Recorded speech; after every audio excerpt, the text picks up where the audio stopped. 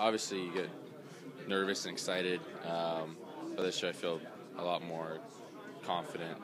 and calmer than I did last year. You really go into it blind last year when it's your first year, not knowing what to expect, and whether it was around the rink or even stepping on the ice for the first time at the Garden, game one against Tampa, just the atmosphere of the crowd and the intensity of the players and the speed and just that amped level of play when you go in and do it for the first time is pretty overwhelming and a little bit shocking, and just to know what to expect already and to be able to prepare myself